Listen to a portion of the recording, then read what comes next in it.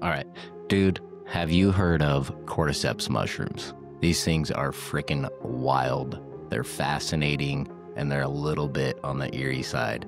This fungus has a reputation for being nature's tiny puppet masters. And trust me, the more you know about them, the wilder it gets. So let's chat about it. First off, these mushrooms are like the ultimate horror movie directors for insects. They land on a bug, and before you know it, they've turned into little zombie minions. It's a creepy process where the fungus takes over the insect's mind and makes it do exactly what the fungus wants to. It's a reminder that nature has a pretty dark sense of humor, and it does not stop there. The cordyceps can also go after other fungi, which means the forest floor becomes like an eerie battleground of parasitic warfare. It's like a hidden world of tiny horrors right under your feet. And here's the dark twist. While they're not out there infecting humans, it does make you wonder what would happen if they evolved in just the right way.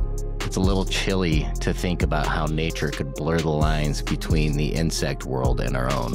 For now, though, they're just a bizarre and slightly spooky reminder of how strange nature can be. So yeah, watch out for cordyceps. Don't let them even catch on your clothing. And if you want to learn more about these creepy, eerie, fascinating fungus, just Google that shit. Peace.